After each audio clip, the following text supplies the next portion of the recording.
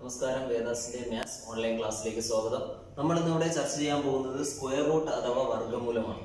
നമ്മൾ സ്ക്വയർ പഠിച്ചു കഴിഞ്ഞു അല്ലേ? സ്ക്വയർ പഠിച്ചു കഴിഞ്ഞാൽ അതിന്റെയൊക്കെ സ്ക്വയർ പഠിച്ചു. നമ്മൾ ഫ്രാക്ഷൻ ആയിട്ടുള്ള സംഖ്യകളുടെ സ്ക്വയർ നമ്മൾ പഠിച്ചു. അതേപോലെ നാച്ചുറൽ നമ്പർ, അതായത് എണ്ണൽ സംഖ്യകളുടെ സ്ക്വയർ പഠിച്ചു. പൂർണ്ണ സംഖ്യകളുടെ സ്ക്വയർ പഠിച്ചു. അപ്പൊ ഇനി നമ്മൾ ചർച്ച ചെയ്യാൻ പോകുന്നത് ദശാംശ സംഖ്യകളുടെ സ്ക്വയർ നമ്മൾ ചർച്ച ചെയ്തില്ലായിരുന്നു. അപ്പൊ നമുക്ക് ജസ്റ്റ് ഒന്ന് ദശാംശ സംഖ്യയുടെ സ്ക്വയർ കൂടി ഒന്ന് നോക്കാം. അപ്പൊ പോയിന്റ് ഒന്നിന്റെ സ്ക്വയർ, ഒന്നിന്റെ സ്ക്വയർ നമുക്കറിയാം എത്രയാണ്?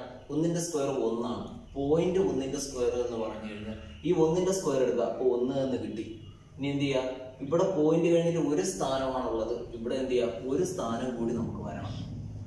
ഇത്രയേ ഉള്ളൂ പോയിന്റ് ഒന്നിന്റെ സ്ക്വയർ എടുക്കാൻ. ചെയ്യേണ്ട കാര്യം, ഒന്നിന്റെ സ്ക്വയർ എടുക്കുക, അത് കഴിഞ്ഞിട്ട് 2 സ്ഥാനം നമുക്ക് വേണം. ഇവിടെ എത്ര സ്ഥാനമുണ്ടോ അതിന് ഇരട്ടി സ്ഥാനങ്ങൾ വേണം. എന്ത് വേണം? ഇരട്ടി സ്ഥാനങ്ങൾ വേണം. അപ്പൊ ഇവിടെ എന്ത് ചെയ്യുക? ഒരു 0 കൂടെ ഇട്ട് കൊടുത്ത് ഇരട്ടി സ്ഥാനങ്ങളാക്കുക. ഇതാണ് പോയിന്റ് ഒന്നിന്റെ വർഗം.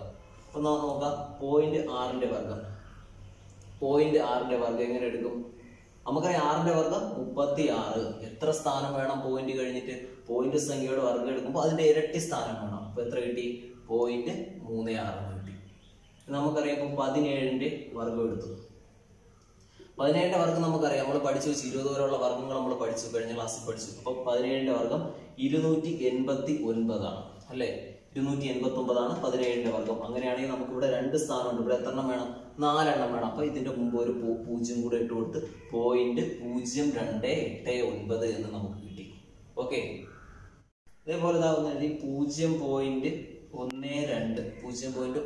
അതായത് 12ന്റെ സ്ക്വയർ നമുക്കറിയാം അല്ലെ? 0.12ന്റെ സ്ക്വയർ ആണ് നമുക്ക് വേണ്ടത്. 12ന്റെ സ്ക്വയർ നമുക്കറിയാം 144 ആണ്.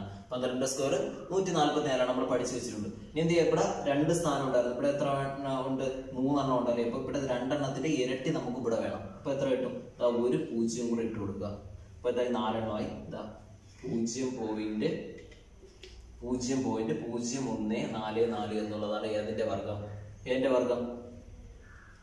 0.12ന്റെ വർഗം എന്ന് പറയുന്നത് 0.0144. ഇവിടെ എത്ര സംഖ്യ ഉണ്ടോ ആ സംഖ്യയുടെ വർഗം എടുത്തതിന് ശേഷം അതിന്റെ ഇരട്ടി സ്ഥാനങ്ങൾ വേണം. എന്തിന്? 0 കഴിഞ്ഞ് ഇരട്ടി സ്ഥാനങ്ങൾ വേണം പോയിന്റ് കഴിഞ്ഞിട്ട്. ഓക്കെ, ഇനി നമുക്ക് പൂർണ്ണ സംഖ്യകളുടെ വർഗങ്ങളുടെ ഒരു ചെറിയൊരു പ്രത്യേകത നോക്കാം. നമുക്ക് പെട്ടെന്ന് സംഖ്യക്ക് വർഗം ഉണ്ടോ ഇല്ലയോ എന്ന് അറിയാൻ വേണ്ടിയുള്ള ഒരു ചെറിയൊരു പ്രത്യേകത നോക്കാം. ആദ്യം നമ്മൾ 20 വരെയുള്ള സംഖ്യകളുടെ വർഗം നമ്മൾ പഠിച്ചിട്ടുണ്ട്. ആ സംഖ്യകൾ തന്നെ ഞാൻ എന്ത് ചെയ്യാം? ഒരു പ്രാവശ്യം കൂടെ നിങ്ങൾക്ക് മനസ്സിലാവാൻ വേണ്ടി ഒന്ന് എഴുതാം. 1ന്റെ വർഗം എത്രയാ? 1. 2ന്റേത് 4 അല്ലെ? 3ന്റേത് 9, 4ന്റേത് 16, 5ന്റേത് 25, 6ന്റേത് 36, 7ന്റേത് 49, 8ന്റേത് 64, 9ന്റെ വർഗം 81, 10ന്റെ വർഗം 100, 11ന്റെ വർഗം 121, 12ന്റെ വർഗം 144, 13ന്റെ വർഗം എത്രയാ? അതെ, 169, 14ന്റെ വർഗം 196, 15ന്റെ വർഗം എത്രയാണ്? 225 അല്ലെ? അപ്പൊ ഇതാണ് സംഖ്യകളുടെ വർഗം. 15 വരെയുള്ള സംഖ്യകളുടെ വർഗം നമ്മൾ 20 വരെ പഠിച്ചു വെച്ചിട്ടുണ്ട്.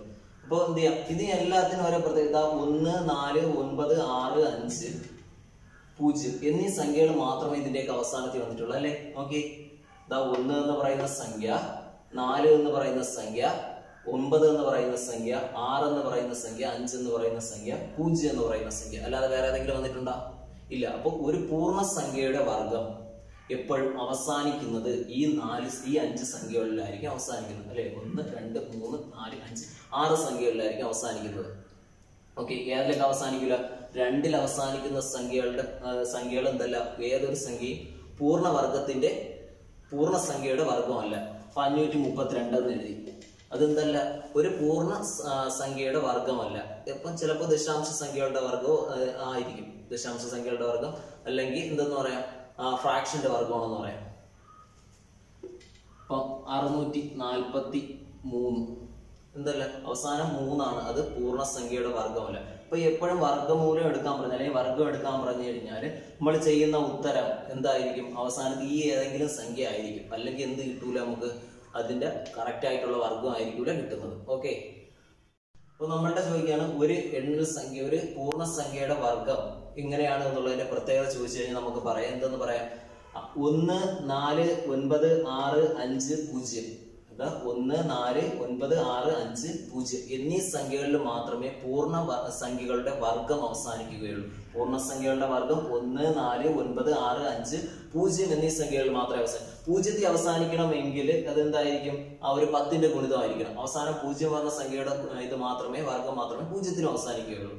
ഓക്കെ, അതായത് 5ൽ അവസാനിക്കുന്നതിന്റെ മാത്രമേ, 5ൽ അവസാനിക്കുന്ന സംഖ്യകളുടെ വർഗ്ഗം മാത്രമേ 5ൽ അവസാനിക്കൂ. അത് നമ്മൾ കഴിഞ്ഞ ക്ലാസ്സിൽ പഠിച്ചിട്ടുണ്ട്. അപ്പോൾ ഇനി ചോദിക്കുകയാണ് 532 എന്ന് പറയുന്ന സംഖ്യ ഏതൊരു പൂർണ്ണസംഖ്യയുടെ വർഗ്ഗമാണെന്ന് ചോദിച്ചാൽ നിങ്ങൾ എന്തെന്ന് എഴുതും?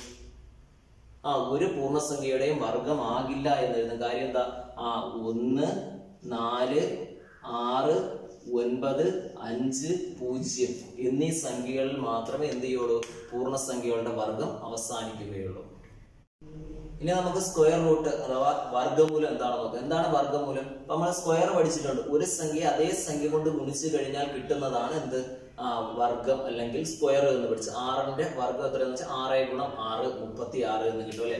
6ന്റെ വർഗ്ഗം എത്രയെന്ന് വെച്ചാൽ 6 ഗുണം 6 36 എന്ന് കിട്ടും.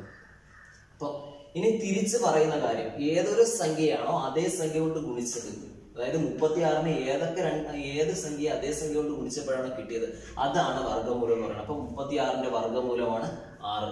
36ന്റെ വർഗ്ഗമൂലമാണ് 6. ഇത് കണ്ടുപിടിക്കുന്ന ഒരു സിമ്പൽ നമ്മൾ ഉപയോഗിക്കും. വർഗ്ഗമൂലമാണ് കണ്ടുപിടിക്കാനുള്ളതിന് ഒരു സിമ്പൽ ഉപയോഗിക്കും. ഇതിനെ പറയുന്നതാണ് റൂട്ട് ഓഫ് എന്ന് പറയും. ഇതാണ് റൂട്ട് എന്ന് പറയും. അപ്പൊ ഇതിനകത്ത് എഴുതി കഴിഞ്ഞാൽ റൂട്ട് 36. റൂട്ട് 36 എന്ന് പറഞ്ഞാൽ 6. കാര്യം എന്താ? ഏത് സംഖ്യയാണോ അതേ സംഖ്യ കൊണ്ട് ഗുണിച്ചപ്പോൾ 36 കിട്ടി. ആ സംഖ്യയാണ് നമ്മൾ എന്ത്? വർഗ്ഗമൂലം എന്ന് പറയുന്നത്. ഓക്കെ, അപ്പൊ അടുത്തൊരു സംഖ്യ എഴുതാം. 144. റൂട്ട് ഓഫ് 144 എത്രയാ ഉത്തരം? നമ്മൾ പഠിച്ചല്ലേ 12. 12ന് അതേ സംഖ്യ കൊണ്ട് 12 കൊണ്ട് തന്നെ ഗുണിക്കുമ്പോൾ കിട്ടുന്നതാണ് 144.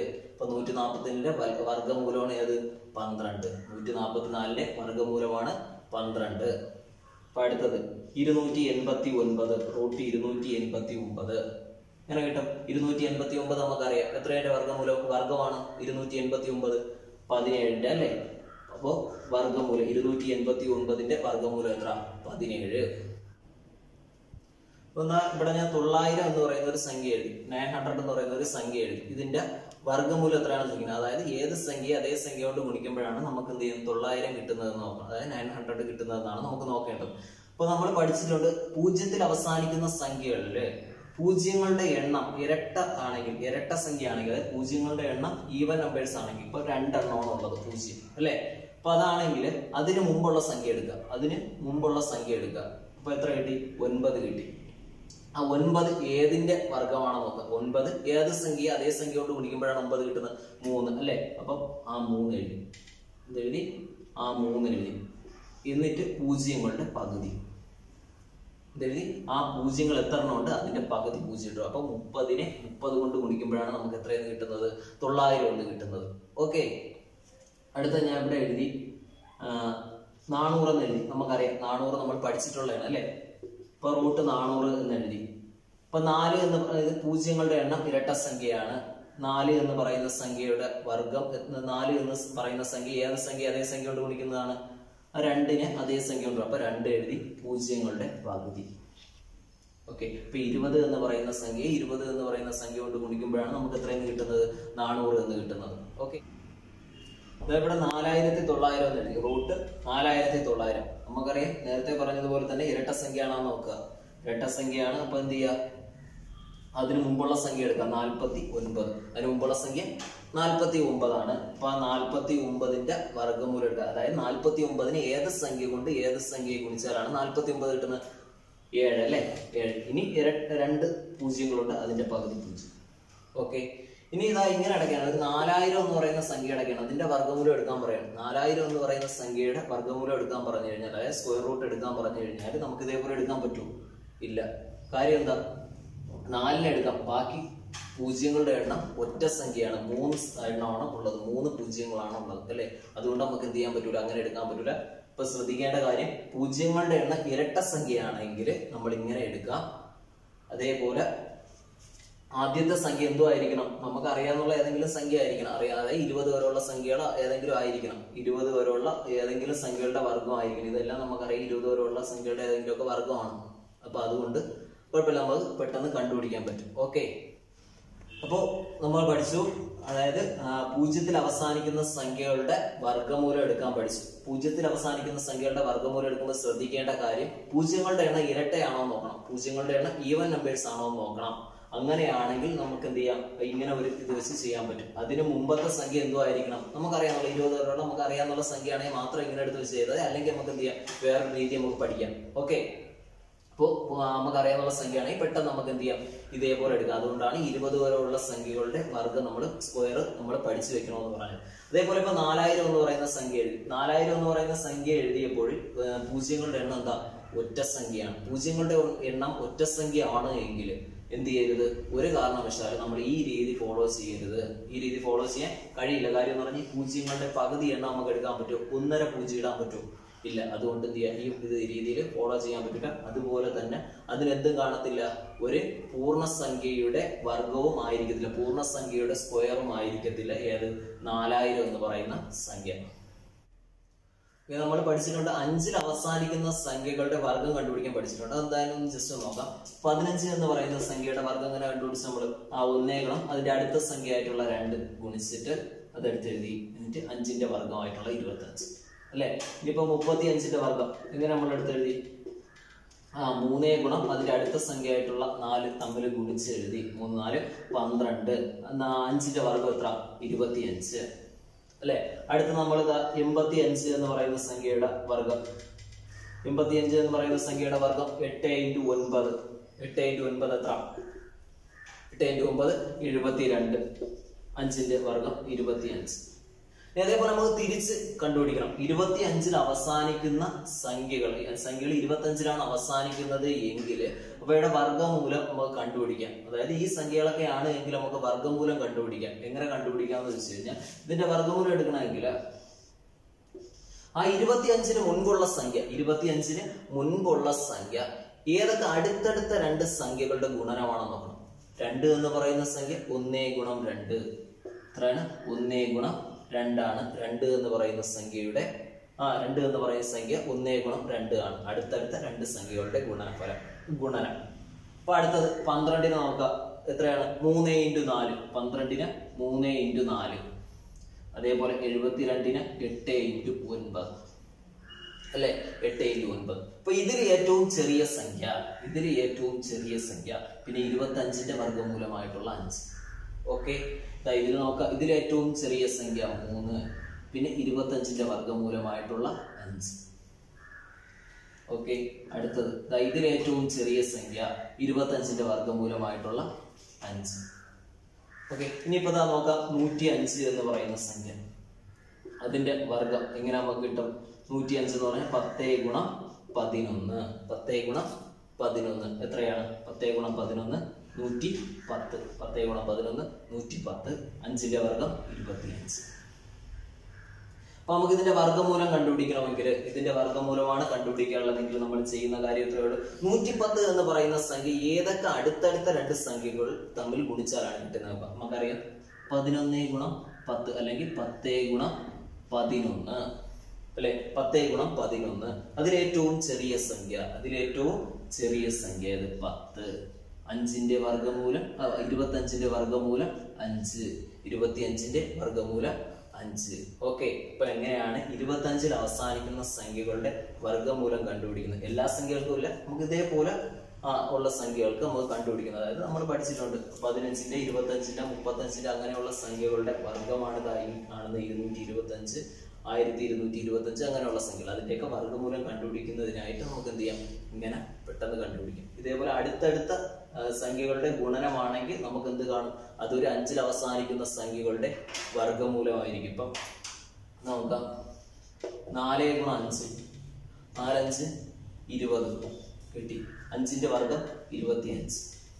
4 5 20, 5ന്റെ വർഗം 25 എന്നും പറയും. അതായത് 4 5 20, പിന്നെ അവസാനം ഒരു 25 കൂടെ ചേർന്ന്. അപ്പൊ ഇത് അടുത്തടുത്ത രണ്ട് സംഖ്യകളുടെ ഗുണനമാണ് 20 എന്ന് പറയുന്നത്. ഓക്കെ, അതെന്ന് പറഞ്ഞാൽ എത്രയായിരിക്കും? ഈ 4 20 എന്ന് പറഞ്ഞാൽ 4 × 5 ആണെന്ന് നമുക്കറിയാം. അതിലെ ഏറ്റവും ചെറിയ സംഖ്യ 4. പിന്നെ നമുക്ക് എന്ത് ചെയ്യാം? ഈ 25ന്റെ വർഗമൂലമായിട്ടുള്ള 5. അപ്പൊ 45ന്റെ വർഗമാണ് 2025. അപ്പൊ നമ്മൾ കണ്ടുപിടിക്കുന്ന ഇത്ര കാര്യങ്ങൾ നമുക്ക് എപ്പോഴും ശ്രദ്ധിക്കേണ്ട. ഒരു സംഖ്യ തന്നിട്ട് അതിന്റെ വർഗമൂലം കണ്ടുപിടിക്കും. 25 അവസാനിക്കുന്ന ഒരു സംഖ്യ തന്നിട്ട് അതിന്റെ വർഗമൂലം കണ്ടുപിടിക്കാൻ പറഞ്ഞു കഴിഞ്ഞാൽ അതിന്റെ ആദ്യത്തെ സംഖ്യ ഏതെങ്കിലും അടുത്തടുത്ത രണ്ട് സംഖ്യകളുടെ ഗുണനമാണോ നോക്കണം. അടുത്തടുത്ത രണ്ട് സംഖ്യകളുടെ ഗുണനമാണോ? ഇവിടെ 2 1 × 2 ആണ്. ഇവിടെ 12 3 × 4 ആണ്. ഇവിടെ 72 8 × 9 ആണ്. അങ്ങനെ ഏതെങ്കിലും അടുത്തടുത്ത രണ്ട് സംഖ്യകളുടെ ഗുണനഫലമാണോ എന്ന് നോക്കണം. അങ്ങനെയാണ് എങ്കിൽ അവസാനം 25 ഉണ്ട് എങ്കിൽ നമുക്ക് എന്ത് ചെയ്യാൻ പറ്റും? അത് ഒരു 5ൽ അവസാനിക്കുന്ന സംഖ്യയുടെ ഗുണനമാണെന്ന് നമുക്ക് തിരിച്ചറിയാനും പറ്റും. നമുക്കത് എളുപ്പത്തിൽ കണ്ടുപിടിക്കാനും പറ്റും. ഈ രീതി വെച്ച് എളുപ്പത്തിൽ കണ്ടുപിടിക്കാനും പറ്റും. ഓക്കെ.